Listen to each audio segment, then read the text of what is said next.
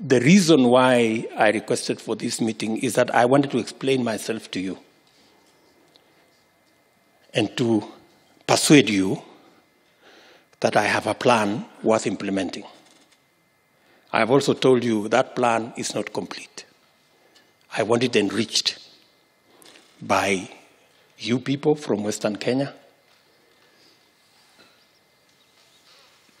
to make it sensitive to the priorities that you think will help Western Kenya move faster. And then let us commit ourselves to an implementation plan so that we stop government that is just government for the sake of government. I am prepared to be held to account because I have no doubt in my capacity to deliver. Politics, the way Your Excellency you have stated, and I have noted it down, politics is a game of interest. But nobody has ever defined to us what is political interest.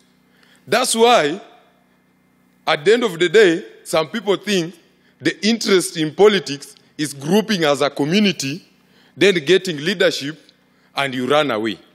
But the political interest that our Deputy President is defining for us is the economic interest. I'm going to speak from my experience as the first director of Vision 2030 Secretariat in this country.